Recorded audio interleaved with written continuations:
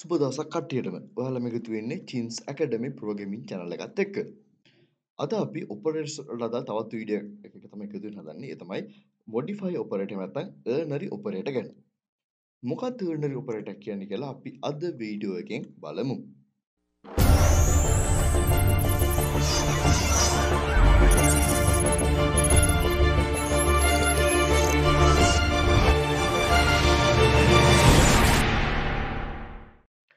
modify operator එකක් එහෙම නැත්නම් unary operator කියන්නේ operation can do with single operand we call unary operator.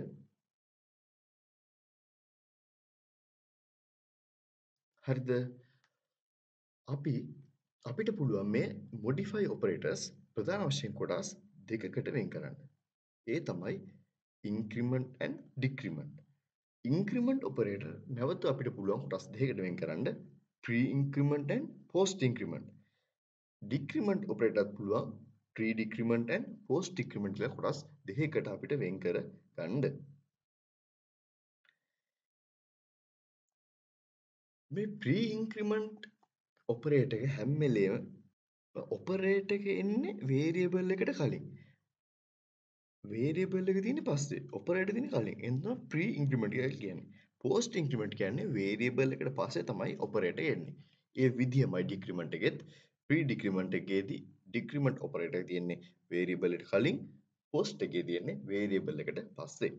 මේ pre-increment එකයි post-increment එකයි දෙකෙන්ම ගත්තොත් එකම විදිහ answer එකක් තමයි එන්නේ. අපි හිතමු අපිට තියෙනවා int x කියලා variable එකක්. අපි ඒකට assign කරනවා number 5. හරිද? ඩොට් size එක ලොකු කරගමු. හරි. ඒ වගේම අපිට තියෙනවා තව y කියලා variable එකකුත්.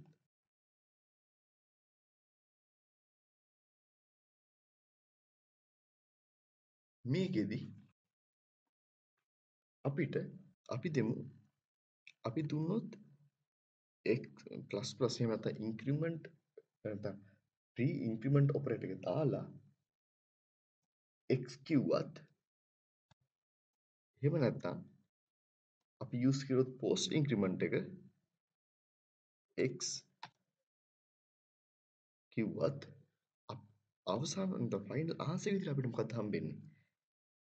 x equal අපිට කියන්න පුළුවන් 5යි 1යි 6යි කියලා. ඒ කියන්නේ මේ දෙකෙන්ම තියෙන්නේ x equal x plus 1 කියන අදහස නේද? ඒ නිසා pre-increment එකයි post increment එකෙනුයි දෙකෙන්ම හම්බෙන්නේ අපිට final answer එක විදියට. දෙකේම තියෙන්නේ x equal x plus 1. මේ විදියමයි decrement operator ආවත් decrement එකේ නේද decrement operator විතරයි. ඒතකොට ඉන්නේ හැම වෙලේම x minus 1 කියන අදහස තමයි decrement එකේ වෙන්නේ. එහෙනම් pre-increment post increment කියලා දෙකේ එන්නේ එක සමාන answer එකක්. හරි. අපි බලමු දැන් මේවා එකක් මේ equation එකේ තියෙදි කොහොමද අපි සුළු කරන්නේ කියලා. මේ increment හරි decrement operator තියෙද්දි equation එක ඒවා simplify කරන step ටිකක් තියෙනවා. ඒ step ටික අපි මොනවද කියලා බලමු. එක ඉස්සෙල්ලාම තිබ්බොත් pre-increment එකක් හෝ pre-decrement එකක් ඉස්සෙල්ලාම අපි කරන්නේ ඒක substitute කරනවා. එහෙනම් substitution කරනවා. ඊට පස්සේ අපි ඒක evaluate කරනවා. ඊට පස්සේ ඒක assign කරනවා. ඊට පස්සේ තමයි post increment හරි post decrement හරි operator එකට එන්නේ. මොකද්ද substitute කරනවා කියලා නැත්නම් evaluate කරනවා කියලා අපි දැන් බලමු. හරි. අපි හිතමු මෙන්න මේ එක අපිට දීලා තිනවා int x equal 8 y කියලා variable එක ඩික්ලෙයාර් කරලා තිනවා. මේ වගේ equation එකක් දීලා අපිට අවසාන output එක නැත්නම් x වලට එන්නේ මොකද්ද y වලට එන්නේ මොකද්ද කියලා අපිට paper එක අහලා තිනවා හිතන්න. දැන් මේ වගේ එකක් කොහොමද simplify වෙන්නේ කියලා බලමු. හරි ලේසි.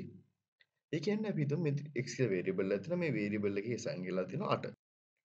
y කියලා variable එකක් තියෙනවා. ඒකට මොකද්ද ඒකේ මොකද්ද value එක? මොකක්ද value එකක් නැහැ. අපි ඒකට කියනවා garbage value එකක් තියෙනවා. එහෙම නැත්නම් අපි ඒ වගේ variable හඳුන්වනවා local variable කියලා.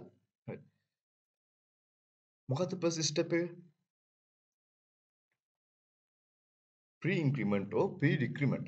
pre increment එකක් හෝ pre decrement එකක් මේකේ තියෙනවද? yes මේ තියෙන්නේ pre increment එකක් තියෙනවා. දැන් x වල value එක කීයද? 8යි. එතකොට pre increment ඉස්සෙල්ලා වැඩ කරන pre increment එක. එතකොට මොකද වෙන්නේ? 8 එකකින් වැඩි වෙලා මෙතන replace වෙනවා කීය කියලාද? 9යි කියලා. හරිද? ඊගාවට මොකද්ද වෙන්නේ? second step එක මොකද්ද? substitution.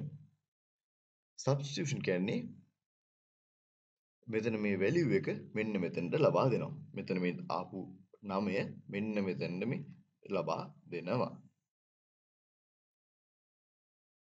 ඊට පස්සේ third step එක තමයි evaluation. මෙතන evaluation කියන්නේ මෙතන තව අපි මෙතන තව තිබ්බා කියලා x මේ plus x ඊට අමතරව ධන 30යි වගේ තවත් සුළු කිරීමක් තිබ්බොත් අපි ඒකත් කරලා ඉන්න ඕනේ. මේක එහෙම යන්නේ නැහනේ. හරි. ඊගාවට assignment කියන්නේ දැන් මෙතන value එක කීයද? substitute කරාට පස්සේ මෙතන value එක 9යි. එහෙනම් y වලට assign වෙන value එක කීයද? ඒත් 9යි.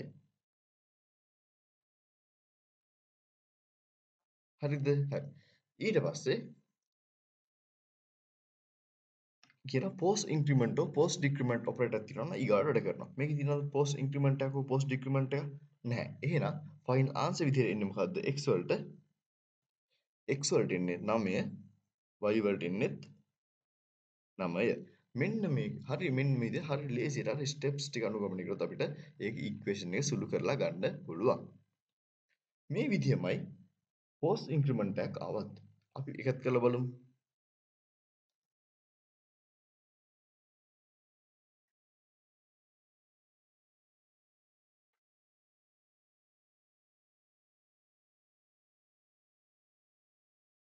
ඔයාලා අදවන අපේ වීඩියෝස් එක දුන්නේ අපි කලින් වීඩියෝස් හොදලා බලලා නැත්නම් ඒතර ඔයාලට ප්‍රෝග්‍රෑමින් වල හොඳ අවබෝධයක් ලබා ගන්න පුළුවන්. අපි ඔයාලට පැටලෙන්නේ නැහැ. හොඳට නිවැරදි ස්ටෙප් බයි ස්ටෙප් ඔක්කොම ඉගෙන ගන්න පුළුවන්. හරි. අපි දැන් බලමු. මේ අය එකක් තියේදී එකම ඉස්සෙල්ලා මොකද කරන්නේ? හරි. මේ අය තියේදී 8 මේ x වල මොකද variable x වල value එකක් තියෙනවා 8යි කියලා. y වල value එකක් නෑ. අපි කියනවා මේකේ garbage value එකක් තියෙනවා කියලා. නැත්නම් local variable එක කියලා හඳුන්වනවා y. ඉස්සෙල්ලාම pre increment or pre decrement. මේකේ pre increment එකයි pre decrement එකයි තියෙනවද? නැහැ. ඊට පස්සේ එන ඊගා second step එක යනවා.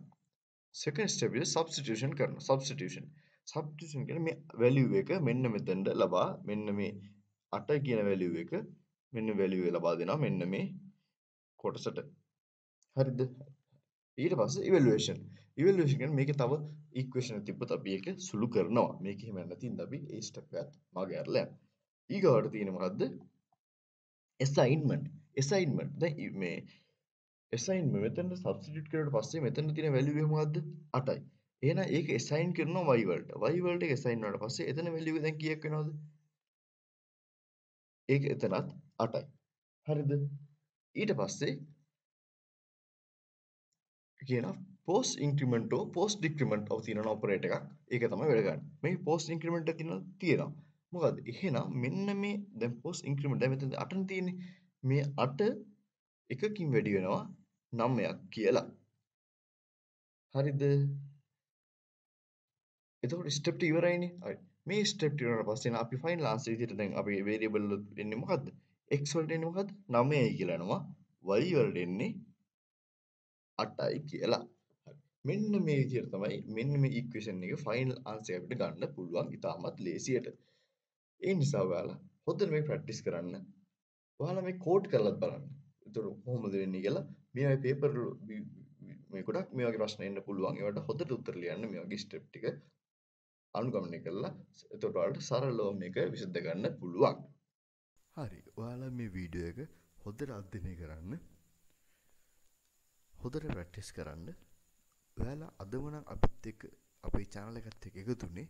අපේ කලින් වීඩියෝස්ත් හොඳට බලන්න. එතකොට ඔයාලට ප්‍රෝග්‍රෑම් පිළිබඳ හොඳ අවබෝධයක් ලබා ගන්න පුළුවන්.